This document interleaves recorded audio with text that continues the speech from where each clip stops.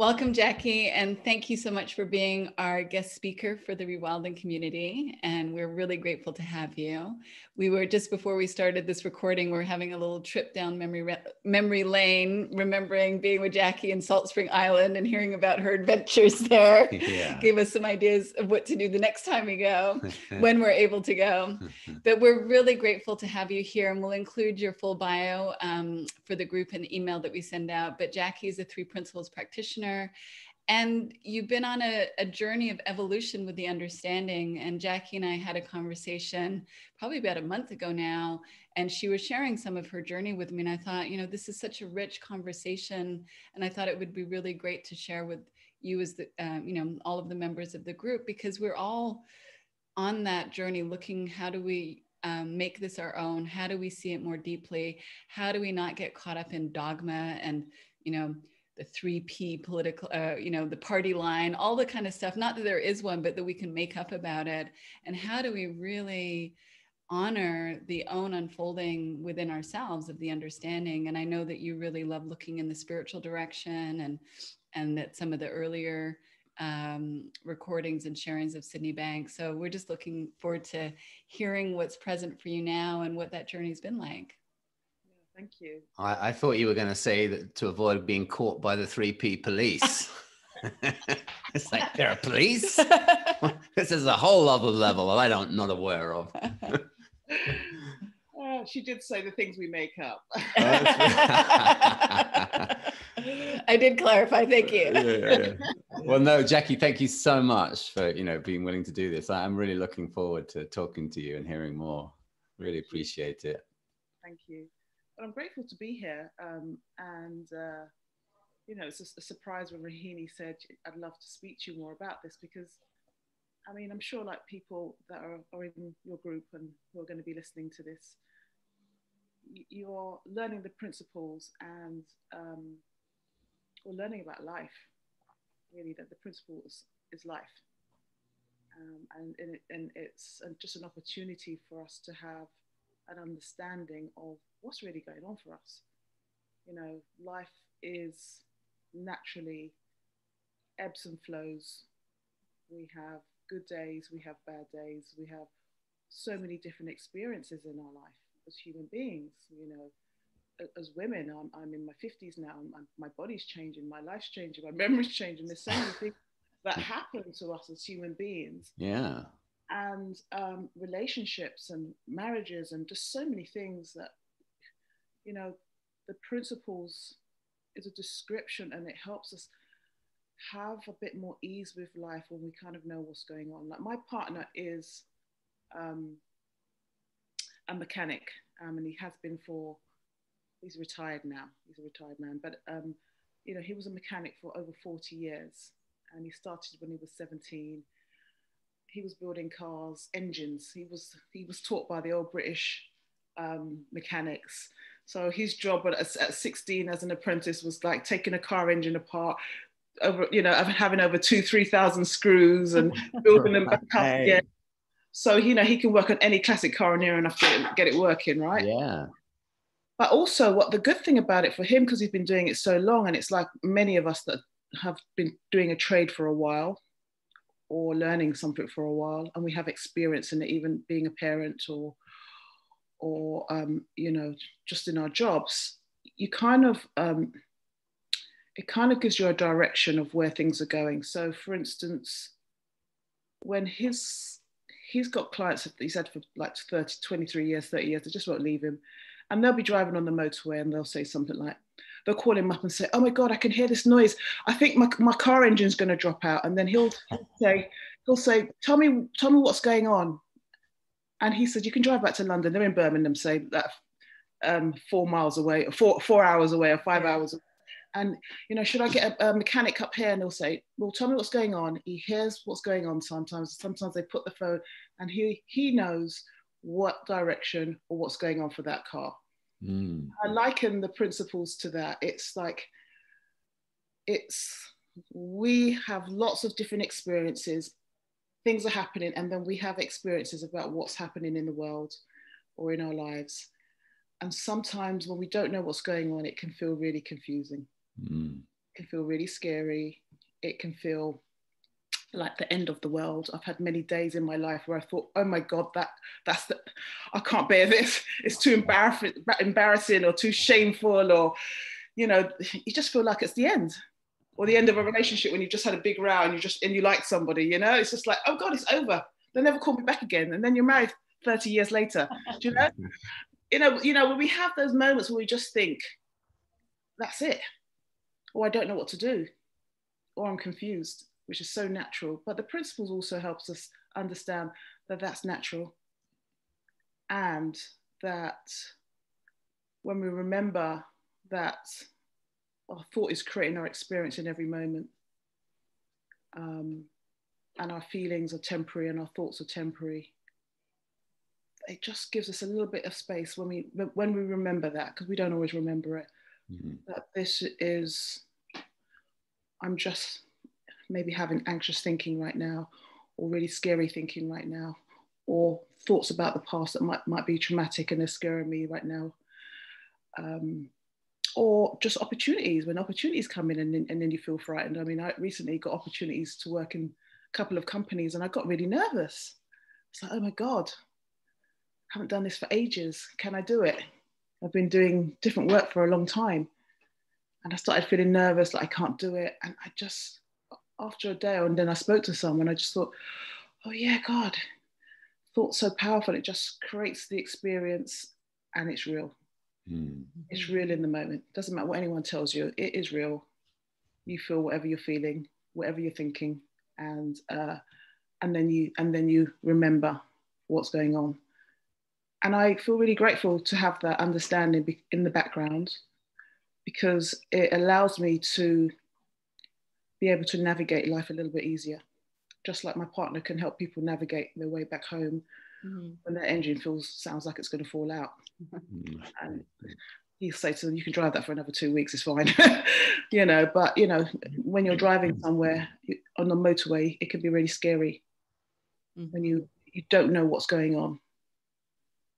So so that's what I think is really beautiful about having this understanding.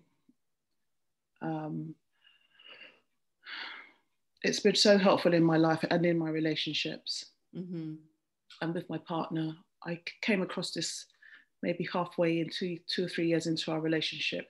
If I didn't have this understanding, I most probably wouldn't be with him now, to be quite honest. I would have thought all my feelings about him are caused by him. It's him making me feel angry. It's him making me feel frustrated. It's him making me feel bored. It would just whatever. It would have just been him. And I would have found, when you think like that, you can find lots of good reasons to back it up.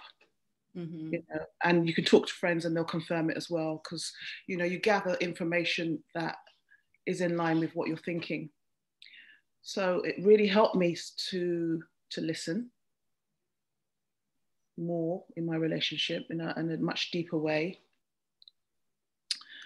It also helped me to listen to myself, to tune into myself. That was the biggest thing, really. Tune into what's going on for me, and what state I was in, especially at the beginning of the principles, just learning about different states, and keep quiet.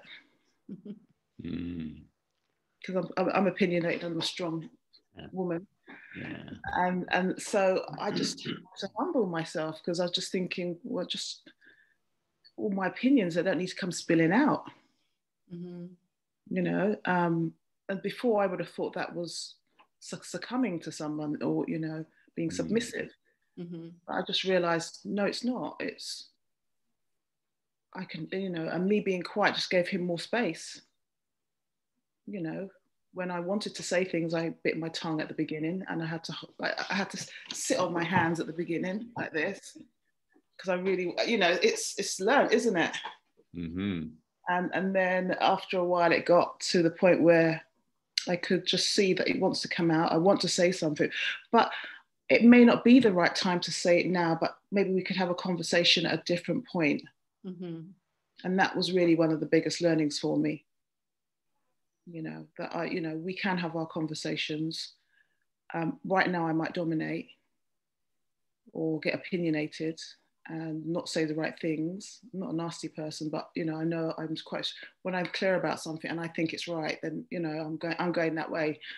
So and you know, it just gave me more space in my relationship and in myself to just check yourself, really. You know, it's like just checking in on yourself and just thinking, hold on, what's going on here in me? Mm-hmm.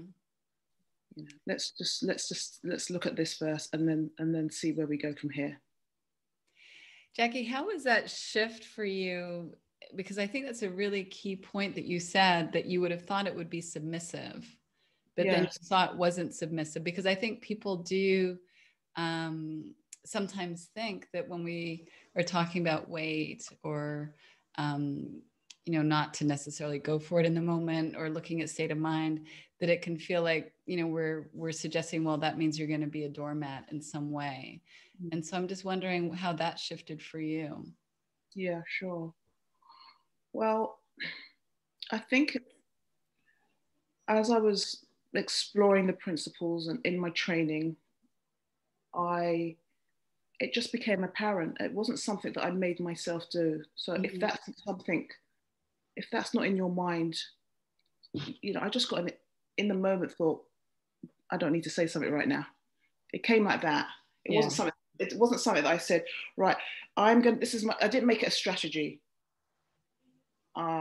Next time we were in an argument or something's not working, I'm not going to say anything. It didn't work. It wasn't like that. It was more of a sense like maybe there was a conversation happening and I remember thinking, okay, let me listen. And then also what's going on in me. That was really the key. What's going on in me, and then also it then started to spread out to let me listen. Let me listen, and from a place of understanding,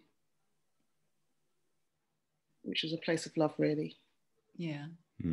Let me listen, and because I can do, you know, when we're a practitioner or working with other people, I don't know if people will have this experience.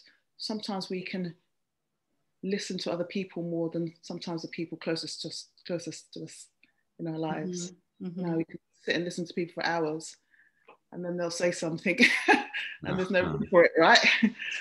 So, you know, it kind of opened up more room. And also I was able to see some of the patterns as well, like wanting to say something that's just like a learned behavior, like a pattern. I could see that conditioning, but I didn't have to act on it, but I was aware of it, and it was just like, oh wow, I could be jumping in here and he could have been cut off from what he's saying, or I wouldn't have heard this. You know, I started to notice that kind of, those kind of nuances, those things you don't really notice. My attention went to those areas, like I don't need to say anything. Yeah. That was not just in that relationship. I just didn't need to say certain things, which was very different for me because I've grown up doing lots of different personal development courses, landmark, all these types of courses where you ring up people and have conversations with them, and you know, like I'm laughing because I've made those phone calls. Me too. And I hadn't done it for many years, but I'm comfortable having difficult conversations. It doesn't. Yeah. Me, it's like, it doesn't feel different. It may feel difficult, but it's just like, well, let's just talk about it. It's like that for me. Yeah. Yeah. Let's just talk about it. The more you hide it, it just gets worse. Yeah. But I do know that it's not always comfortable for other people. But since coming across the principles, I've not really felt the need for a lot of those conversations. And the thing that I noticed, the biggest thing that I noticed with my relationships in my home, because I look after teenage girls as well that live in my home, and they're homeless and they live with me, and I provide a home supported living. Mm. And sometimes you just get lots of different characters and personalities. They come from age 17 to 21. And I do it a little bit less now, but I've had so many different characters. And the thing that I really noticed was, if I caught myself and something told me, don't respond right now, because my state of mind might not be in the right place. A day later, when I'll say, right, I'll deal with it tomorrow, when I feel better, in a different place, I just didn't feel the need to talk about it. Mm. It just was like, it could be something really light, Mm-hmm. you know, something you could just say really quickly while someone's passing. Mm-hmm. And I just saw the difference of having conversations where someone else might be annoyed and you're annoyed and you both go at it together. You know, it's just going to go like that, especially with teenagers. Yeah. Or in a relationship. Or you could have a conversation coming from a different place. They could be annoyed or whatever, and you can just come from such a neutral place. And I've had so many conversations with people from that place, especially when they're exploded or annoyed. And I've been able to be with those conversations and not take them as personal. I have done it. I have taken things personal. But I'm saying I'm a human being, but there's so much that people say, God, how can you allow them to do that? And I'm just like, it didn't bother me. Mm-hmm. Or I know that tomorrow they'll come and say sorry, or tomorrow it'll be okay. It just was less personal because I could see how we operate as human beings. Is that when we are in different states of mind, our experience and how we behave is different. Mm-hmm. And I could see that really, really clearly. And then I started getting proof of it because I was now stepping back a little bit. So then you start to see what's happening a little bit more now, and then you get proof. Mm-hmm. You get more and more proof. A conversation didn't escalate, or a conversation I could have had with one of the girls. Maybe I've just left it. I know I'll have it in a conversation at another day because I'm going to see her in the kitchen tomorrow or the day after. And it kind of got like 2 days later, I could still be with it and maybe have the conversation or not. Mm-hmm. It really interests me that from being so charged, the energy, when you've got to say something and it feels urgent, or if you don't say something, something's going to happen. They're going to walk over you, take advantage, think you're a pushover. All these thoughts I would be having to a day later, or 2 hours later, or 2 days later, whatever time, whatever it takes, you're not even feeling like that anymore. Mm-hmm. And you're thinking, do I want this conversation? Is it worth it? Right. Mm-hmm. Or if I do have that conversation, that I can just talk from a different place, mm-hmm. connect from a different place. And I wasn't trying to do that. I wasn't trying to connect from a different place. It just felt like the right thing to do, given the understanding, given what I was learning and what was coming up in my mind to do. I think that's really key, because if it's heard as this is what you do, then it becomes like a strategy or technique for relationships. And somebody else might hear this understanding and their wisdom might be saying, speak up. You're not speaking up. That might be what they need to do in their relationship. And so it can't be prescriptive. It has to be what you're saying, is listening to ourselves and listening to that knowing. And for you, that's how it looked. And for me, that is how it looked too. But for somebody else, it might be the complete opposite that their wisdom guides them to do. And I think that's really important when you recognize, as you're saying, that it isn't a strategy that you said, okay, this is what I need to do in my relationship. It was what you knew to do in the moment based on seeing something different and fresh. You also start to see a lot of your judgments as well. That was what I was noticing, how critical I was. I remember having some mentoring. I trained with 140C many years ago, and it was when Linda and Mara were around as the facilitators. And I remember having a supervision once with of Linda Pransky, and she said, we were talking about, I was telling her about my relationship, and I didn't think it was going to work. This is about 6 years ago, so we're still together. And in that conversation, what I got from it was that I had a really critical mind, especially in relationships, that I wanted it to be a certain way. I thought it should be a certain way. And if it wasn't a certain way, it wasn't working, or the person wasn't the right person for me. And I couldn't see past all the other things that they were bringing, the love and stability and support that I wanted to. I wasn't seeing it like that. I just thought that, it's not the right relationship, or I don't like that. And there are things in relationships that you do need to negotiate and talk about, and have your needs met. And I'm not talking, I was just thinking there's just overall, there was just this critical trying to have a perfect relationship, I suppose, and not even knowing I was doing that. And just having that session with her, I got to see it, and also have compassion for it, like it was okay. I just got to see that what was going on was critical thinking, rather it being about him. And critical thinking in the background, generating the moods and the experience. And so it was helpful to see that and own that. And because then without seeing that, we're projecting innocently. Yeah, that's powerful. It's very powerful. I'm having a little bit of critical thinking about my daughter, who's in the kitchen bellowing down her cell phone, but I'm pretty sure it's not picking up. It's not even noticing. You can't even hear that. Yeah. I can. But I can't hear it. Oh, well, good. Well, what I really love, and I love that metaphor at the beginning around, your husband being the mechanic and having a client call from the freeway, and let me hear what's going on. It says, what a great metaphor, because in a sense, it is about deep listening. It is about hearing. It is about looking for that wisdom. And I think that's really powerful. And I feel like, what you're saying in relationship, in a sense, is for me, because I get, as we all do, we all get caught up. I get caught up in an old narrative.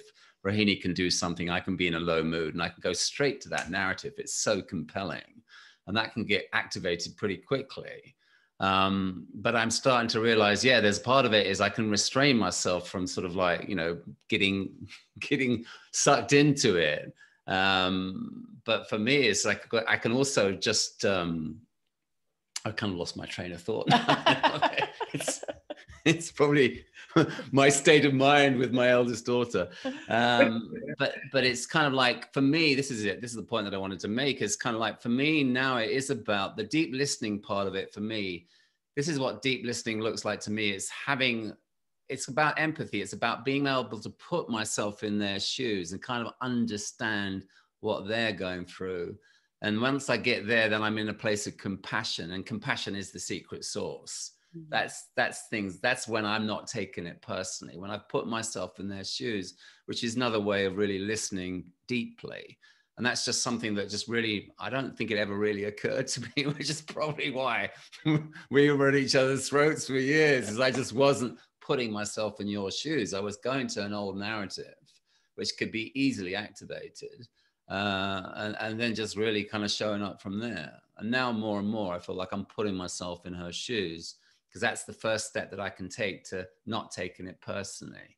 And also realize is like, typically now I have reference points. It's like, I don't need to take my thinking seriously, because I've proved time and time again that narrative doesn't hold any water 10 minutes time when my mind is settled. Like you say, it's like, maybe not even worth having that conversation now, because I just don't feel the same way. But 10 minutes ago, I was like, whoa, I'm packing my bags and I'm out of here.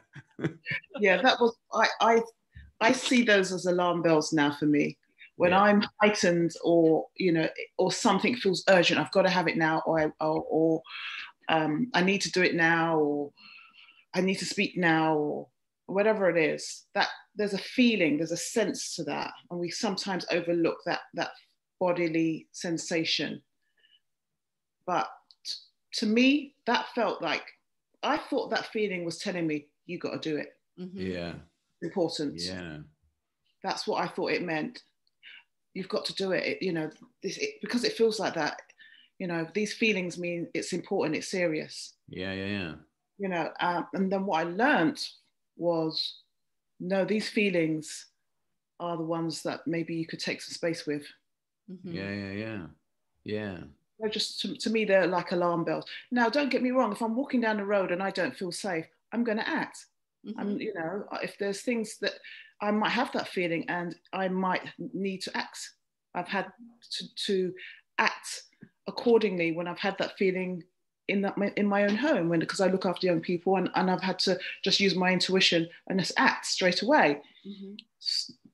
But a lot of the time, say we would, out of 100, 95% of that urgent feeling, if we gave it a little bit of space, we will start to see that, oh yeah, just caught up here. It's just my thinking. Because the next day, what you're thinking isn't happening, or an hour later, like you said, or 2 hours later, hasn't happened. Even a week later, it hasn't happened. Right?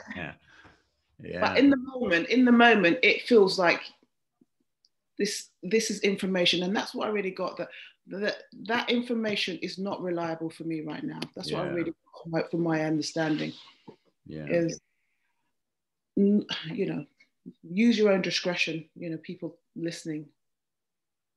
And your own intuition and your own wisdom. That's what I would say. And I preface that with, anything that comes out of my mouth, and don't believe me or anybody. Just check in with yourself. But that was the guide. That was my wisdom telling me, this urgent feeling that I'm having.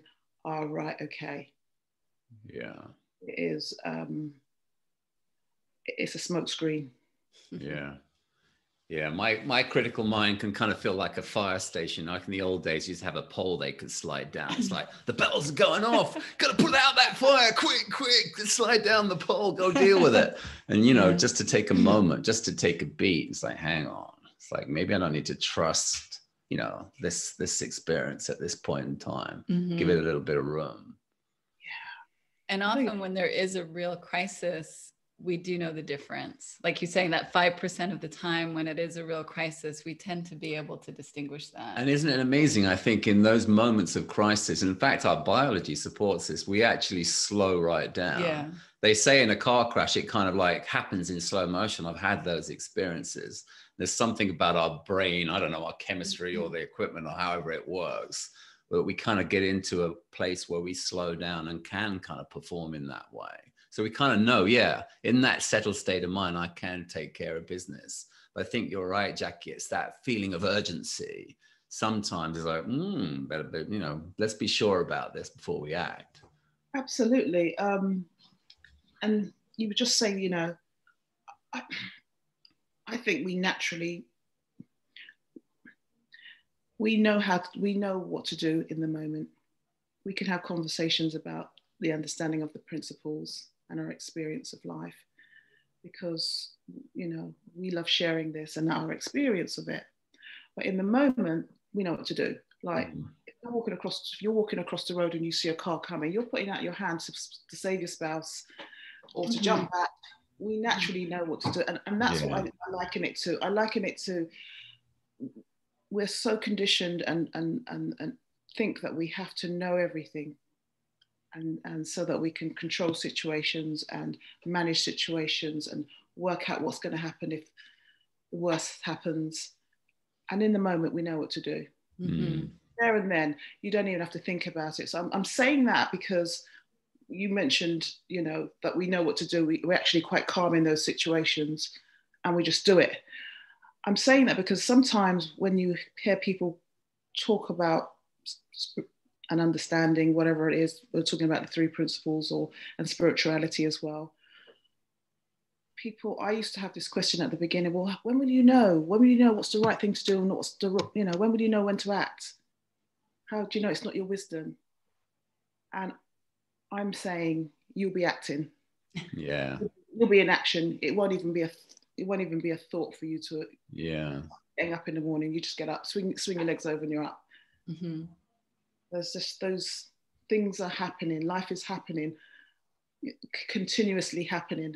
And then we have a dialogue about life happening. You know, there's this dialogue saying, this is happening, I've got to do this. But it's already happening anyway, a lot of right. All right. And that's what I really got to see on my journey of the principles, is that it's great to understand the nature of life and the nature of experience and the nature of thought. Yeah. Just to have an understanding and have, just to understand what's happening as human beings, and that when our minds are racing and we're not performing as well as we used to if we're in our workplaces or in our relationships, but also on a deeper level, life is happening whether we know what's going on or not. whether we got a clue or not, whether we know the principles or not, life is happening. Our life was happening before we came across the principles and any other understanding in life. People who have kids, they've built houses, they've gone on holiday, they've shopped, they've been broke, they've got money. Listen, life carries on. Mm-hmm. Yeah. Right? And it's happening anyway. We have a natural instinct that does what it does. Yeah. So how has your understanding deepened, shifted? Like, I think that's part of what you're speaking to now, is sort of that deeper realization of like life is unfolding, and that's what the principles is pointing to, but the principles are the pointers, they're not it. And so I'm would you just share a little bit about how that's shifting, changing for you? Sure, yeah. I think it was 2018 that I started to want to go a little bit deeper into understanding the whole human experience, not just my psychological experience. I'm brought up a Catholic. I went to Catholic girls' schools, and so I've always kind of had that in the background, girls' primary and secondary school. But we don't go to church, but I just see myself as someone that was spiritual before I came to the principles. Mm-hmm. So I've always been someone that's been on a spiritual search, mainly for my own, originally started to fix myself. Get rid of that critical mind, have more confidence, be more dynamic or more confident, all those things that we're taught that we should be, to stand out in life. And then a lot of the time underneath it all, we're not feeling that great about ourselves, but we're trying to feel better. Mm-hmm. And I just wanted to explore a little bit more. Like I felt that I was getting really caught up in the head, in my mind about the principles, and I could hear people talking in a different way of more of an expanded experience of life and where we fit into that life. Mm-hmm. And so in 2018, I started exploring non-duality and with different people. Mm-hmm. And it's kind of come full circle now, because I feel like I've come back to looking at the principles, the psychological understanding of it, but also seeing the broader, what Sid was talking about when he was talking about the formless. Mm-hmm. Just recently read The Missing Link again. We had a Missing Link book club, which I led. But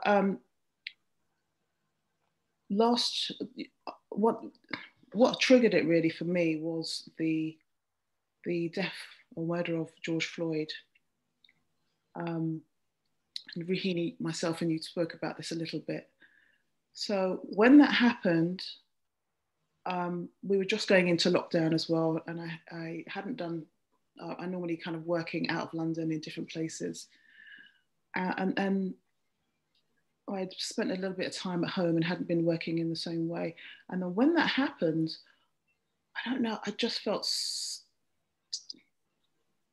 I didn't know, I just had so much pain, so much was coming up for me around that. I couldn't even explain it myself. I remember just feeling just debilitated. I just didn't know what to do, didn't know how to think.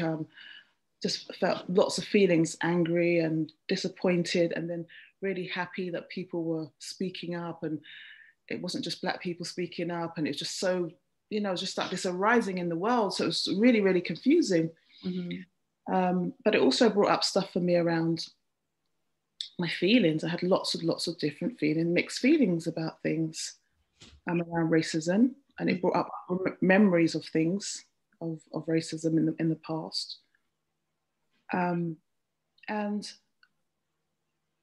it was so painful that I chose to come out of the three principles for a little while. One of the reasons as well was that I was seeing things online. People were writing openly about things, which was a lifesaver really, because I was thinking, gosh, no one's saying anything about what's happening at all. And I was seeing the kind of responses that you were getting, and I was just like, whoa, people don't want to be in a mailing list, and they you know, I could see the pushback that you were getting. And Amy as well, Amy Chen Mills, she was getting pushback. And I just thought, wow, what is going on here? Really, what is going on? What is life about? We're in these spiritual communities, and you're seeing these kind of things happening, reflecting the wider world. But I come in these communities to feel safe. Right? I say more about myself and my vulnerabilities in these groups than I would anywhere else, unless I'm in therapy or with my really close friends. And they started to feel not safe. And you know, it's exaggerated because there were people responding very, very positively as well. But you know, at that time, you start focusing on some of the comments and feedback that were happening, and it didn't feel very loving and caring. And there was a lot of silence. Nothing's being said by the wider community and the leadership. And so I took some time out. I worked with a therapist around, and he has a three principle non-dual background. I chose him because I didn't want to go to a regular person. And the thing that I really got was to embrace my humanity. I had been using the principles as a way to, not consciously, I can't say consciously, but my understanding of the principles had got a little bit skewed. And I was very focused on my psychological understanding and was sharing in that way as well.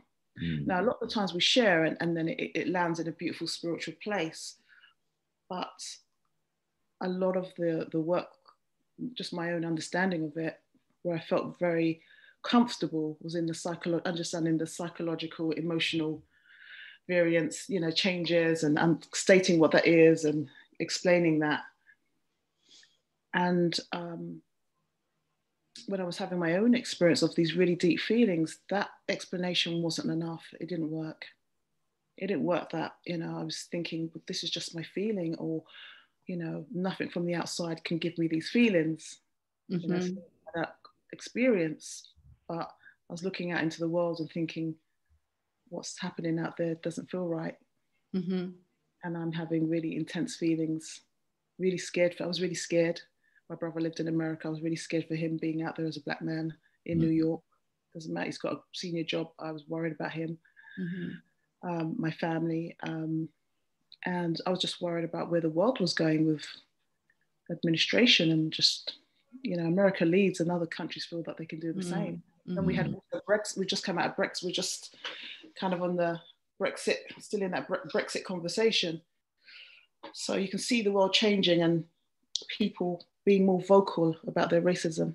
Because it's always been there, but it was just more vocal and blatant in your face. You know, even in the UK, people were attacking people, and it's not like in America, but it was just different. But I see it as a gift. I see it as a gift now, because me having those deep feelings, I mean, they really were painful, and I was totally confused and numb as well, just in and out of different feelings. And I was quite isolated. I didn't know who to talk to. And then in the three principle community. I didn't feel like I could talk to people. I spoke to a few friends that I have in the community that are Black. And we had like weekly talks and catching up. That was at the time. And what I really got to see was where I was trying to avoid some of those feelings that I was having, the difficult feelings, and maybe I'd been doing that in my life.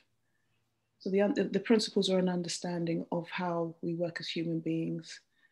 It doesn't say to avoid your feelings or to get rid of them. But automatically we go to that. Automatically we think, oh, right, I feel so good, this amazing understanding. I shouldn't have this feeling. If I have these feelings, I'm not seeing this properly. I'm not getting it deep enough. Right? Or, you know, I need to do another course, or something's not right. Why am I not getting this? You know, the principles are not saying this. I always say it when I'm sharing it and teaching it, that it's not about being happy, but human nature is we want to be happy all the time. We want to feel good. You know, I always say that is just what we go. That's our inclination. We want to feel good because we know it's our natural state. So we're trying to feel good in so many different ways, looking for our well-being in all these different places, in all the wrong places, I always say, right? Looking for love in all the wrong places. And really, it's right here. But that's what I really got. It's just like, oh, wow, okay. Let me embrace those feelings of hurt, sadness, some of the hurts that may have come up from the past, isolation, people not wanting me here because I'm Black, because of the colour of my skin, or not liking me for the colour of my skin, or other people that look like me or brown, the hatred in the world for all types of people. You know, it just made me embrace all of that and embrace those feelings when I have them, and embrace those feelings when I have those feelings. We all have feelings of hate, and we have a multitude of feelings. So, yeah, I just got to just be with them and stop running from them, and be with the discomfort. Learn to be with the discomfort of, because it's not going to kill you. It feels like it's going to, but you know, when you just give it a little bit of space, it allows you to see, okay, I can actually be with this feeling. I can actually befriend it, and I can actually see that this feeling is thought created, and it is an energy that's going to go. But the way to that freedom is through it.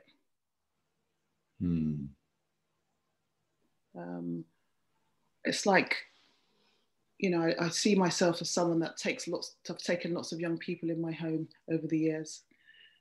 Over 20 young girls have lived with me. I normally have 1 or 2 living with me. And I see it like opening the front door, and there's someone at your front door that you don't really like. It's this analogy that's come up for me recently. And you've got them at arm's length, or you've got the keychain on, and you're kind of talking to them like this, or through the keyhole. Yeah, you don't really want them to come in. That's like some of the feelings that we don't want to deal with, or they feel uncomfortable. And I'm still exploring this. It's not, you know, what's opening up for me. I'm not saying I've got this at all. This is life, right? And it's like having them out there, and then opening up the door and bringing them closer, and bringing them closer till they disappear. And what I was doing before is seeing those feelings, thinking, oh, they'll pass soon. You know, thoughts come and go, and they pass.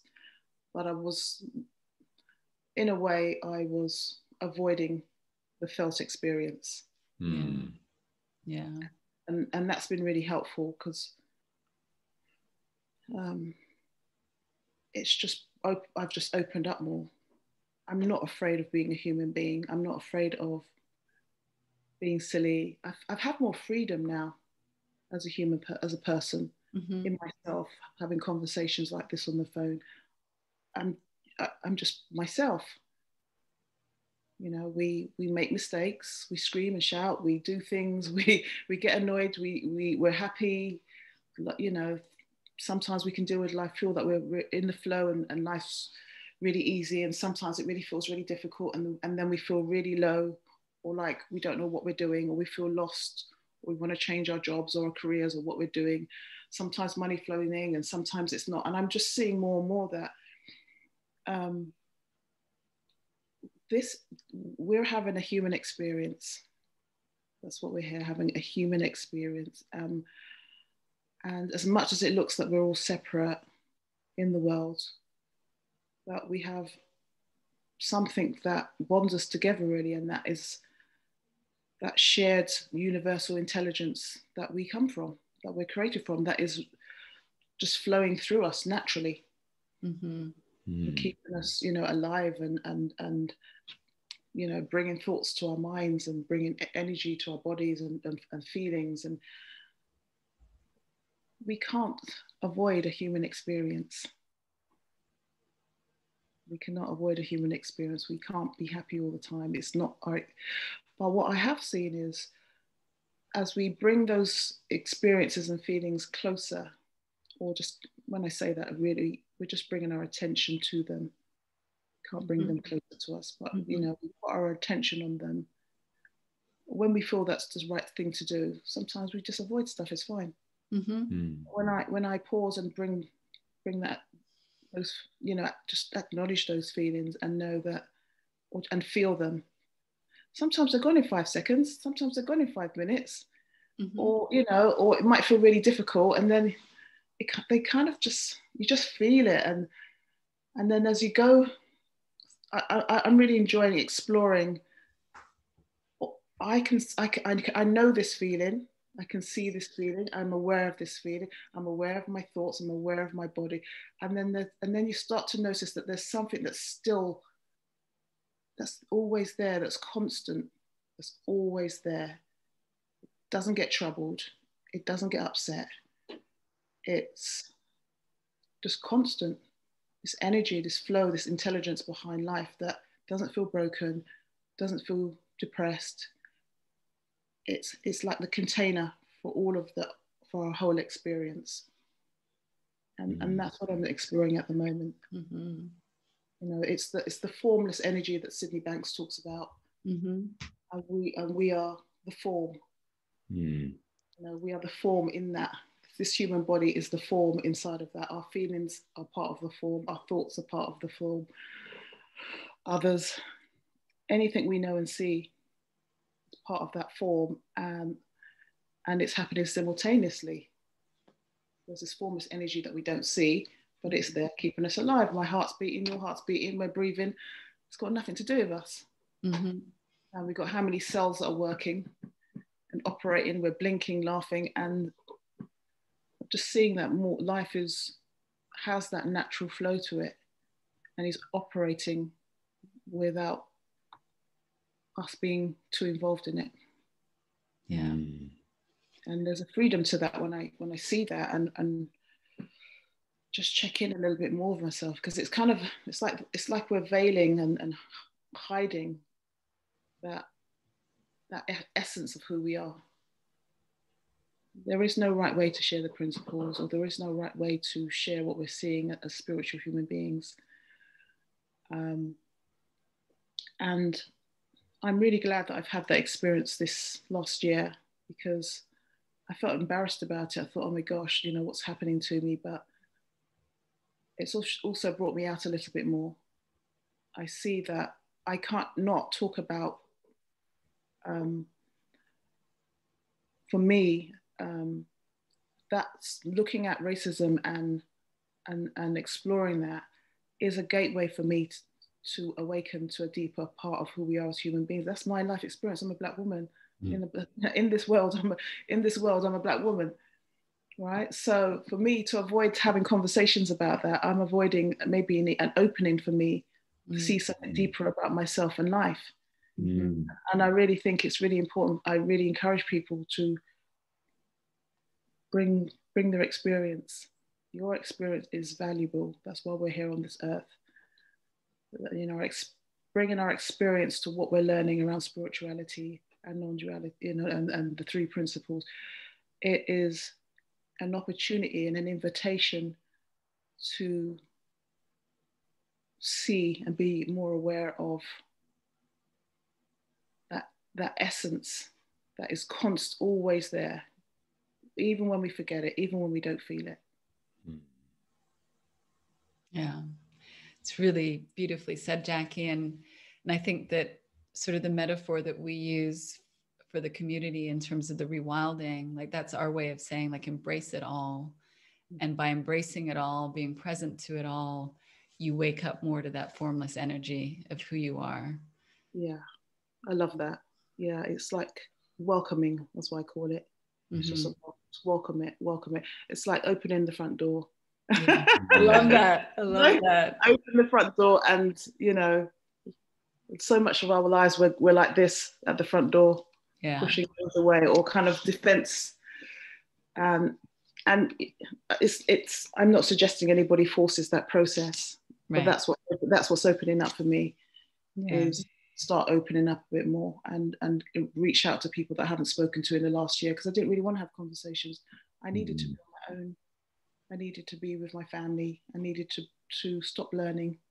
Yeah, I needed to stop doing courses. I just needed to just get on with my life, pay my bills, and get on with my life and my family, and enjoy my life in lockdown. Yeah. Well, thank you so much for sharing with us. And I know we've gone a little bit over time, so really appreciate your generosity. And it's such a deep, rich conversation, and the feeling of that deepening within yourself, like that's coming through in what you're sharing. Like, I'm feeling that, I'm being impacted by that. So thank you. Yeah, I just hope we can do some more of this, because you know, you're amazing, Jackie, really, honestly. I mean that in a very deep, heartfelt way. I think you're really eloquent, and I think you teach this understanding beautifully. Thank you. It's been a real privilege to listen to you. Yeah. No, I'm impacted. I feel really moved. So thank you. Thank you. Thank you both for inviting me, and I've enjoyed our conversation together. Yeah, it's lovely. Well, let me pause the recording now.